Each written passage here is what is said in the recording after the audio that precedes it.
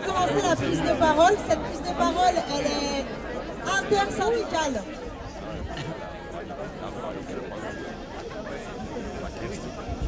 Je vais faire comme en classe, tu sais.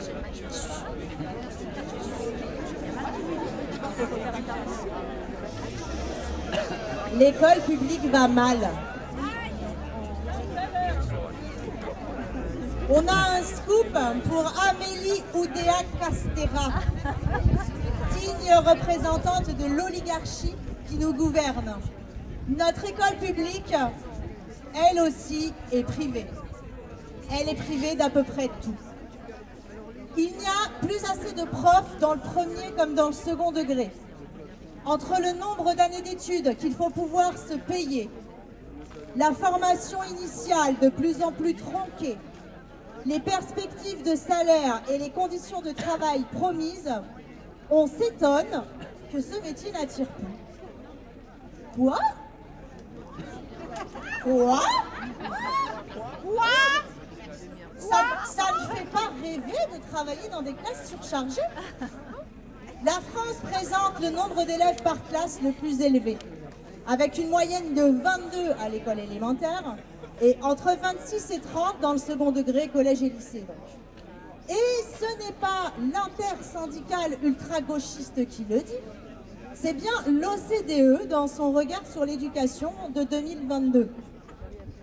Mais heureusement, le ministère est là. Il est là, mais oui, pour améliorer les conditions d'enseignement des élèves. Le ministère a profité de la baisse démographique dans le premier et comme dans le second degré pour ne supprimer aucun poste. Ah non, non, en fait, non, pardon. Ils n'ont pas menti, c'est la réalité qui leur donne tort. En fait, dans le premier degré, il y aura bien 650 postes en moins à la rentrée 2024 et c'est 12 postes pour l'Ardèche. Encore une occasion loupée d'abaisser le nombre d'élèves par classe. Dans le second degré, ce sont 9 équivalents temps plein qui vont encore disparaître en Ardèche.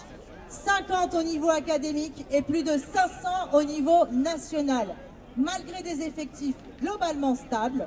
Au total, ce sont 8381 postes qui ont été supprimés depuis 2017. Même les postes au concours sont en baisse, alors qu'en décembre, M. Attal a annoncé vouloir recruter des enseignants, des enseignantes. Quoi? Ça ne fait pas rêver de travailler 43 heures par semaine en moyenne et avoir un salaire parmi les plus bas d'Europe. 15% de moins on est payé que la moyenne des pays de l'OCDE. Mais heureusement, le ministère est là. Une augmentation historique et sans contrepartie a été proposée à toutes et à tous. Ah non, pardon. La réalité nous donne tort encore. Près de 70% des collègues PE sont écartés des revalorisations, il est long ce mot, qui ne sont que des primes. Et le pacte, bah, c'est rien d'autre que des heures sup. Donc le pouvoir d'achat des enseignants, des enseignantes est en perte de vitesse par rapport à l'inflation. Encore une occasion loupée de tenir des promesses de revalorisation de 10% sans contrepartie. Oh là là, ça ne fait pas rêver de reproduire les inégalités faute de moyens? L'enquête PISA nous apprend, publication après publication, que la France reste le pays où les inégalités de réussite scolaire sont les plus dictées par l'appartenance sociale. Mais heureusement, le ministère est là pour mettre en place des conditions d'enseignement favorables en réduisant drastiquement les effectifs dans les classes, en reconstituant les réseaux d'aide aux élèves en difficulté, en offrant une formation continue de qualité à toutes et tous, en injectant des moyens pour l'école inclusive. Ah non. Non, la réalité donne tort, mais alors là, vraiment tort. Parce qu'avec le choc des savoirs, un virage idéologique vient d'être franchi. Ouais. Ah ouais, on peut y aller là, franchement. L'ensemble des mesures annoncées début décembre par Attal n'est rien d'autre que le renoncement assumé d'une école émancipatrice et égalitaire. L'école du tri social est plus qu'en marche, elle est en plein sprint. L'école à deux vitesses est institutionnalisée. Voilà en gros ce qu'on nous promet. Pour les élèves favorisés, un enseignement de qualité, si possible dans le privé, a priori d'après notre nouvelle ministre, pluridisciplinaire et approfondi. Pour les autres, les grosses feignasses du public, ce sont des groupes de soutien entre élèves en difficulté, le minimum d'apprentissage dit fondamental, lire, écrire, compter, des stages de remise à niveau pendant les vacances au risque de redoubler, des groupes de niveau au collège, entre parenthèses, constitués par qui les copains PE, par les profs des écoles, au cours des liaisons école-collège. Est-ce vraiment l'école pour laquelle nous avons signé? Est-ce vraiment le projet qui nous porte au quotidien? Merci. Le diplôme national du brevet érigé en diplôme d'accès au lycée, est-ce que vraiment c'est ce qu'on veut? Non. Les uniformes? Non. Le service national universel pour apprendre à se mettre au garde à vous pendant la levée des couleurs? Non.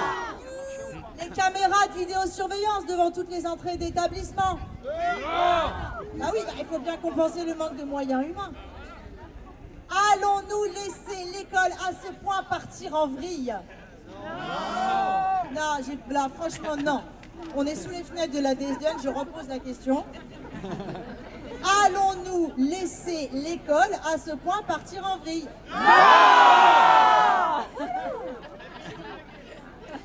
J'ai presque envie de refaire une phrase. Allons-nous laisser l'école à ce point partir en vrille?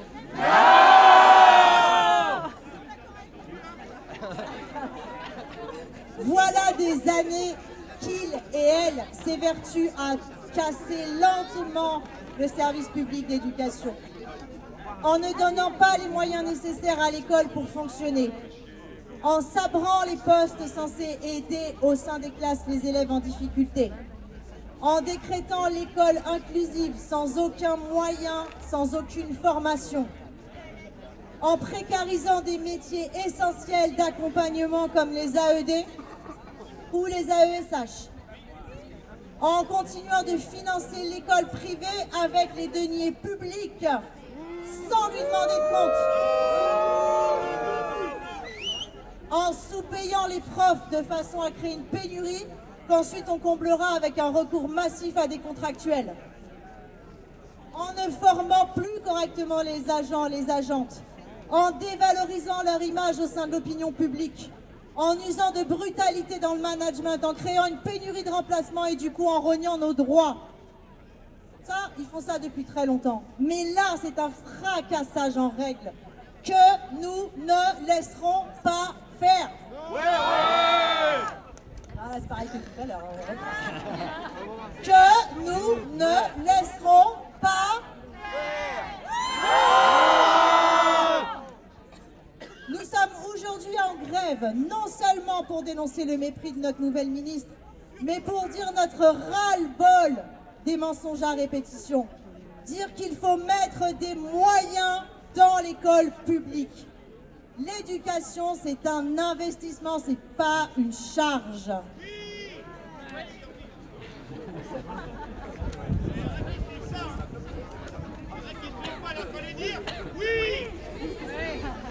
Je reprends. L'éducation n'est pas une charge, c'est un investissement.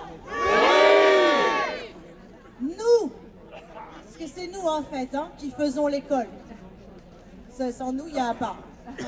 Donc nous qui faisons l'école, nous réaffirmons avec ambition son sens et ses missions.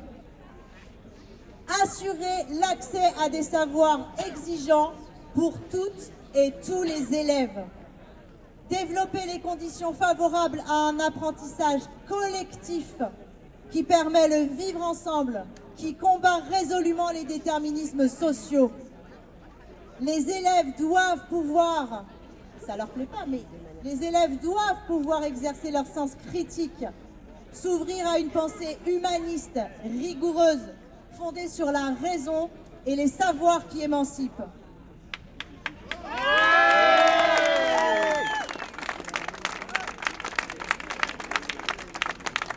Et c'est pour ça qu'aujourd'hui, la CGT, la CNT,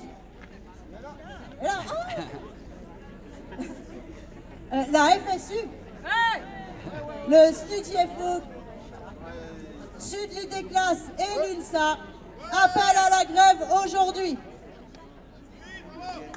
En vrac, les chiffres que j'ai en tête, c'est que niveau national, pour le SNUP et FSU, on est plus de 50% de PE, du coup je donne les chiffres du premier degré, plus de 50% de grévistes. Ouais!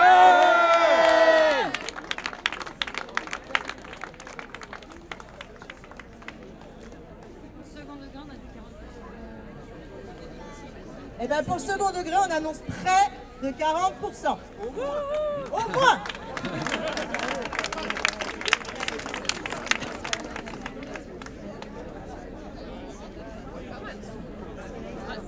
Et maintenant, on reprend les activités de chant, éducation musicale, ouverture culturelle, tout ça. Et on redonne le micro à notre maîtresse chansonnière. Merci.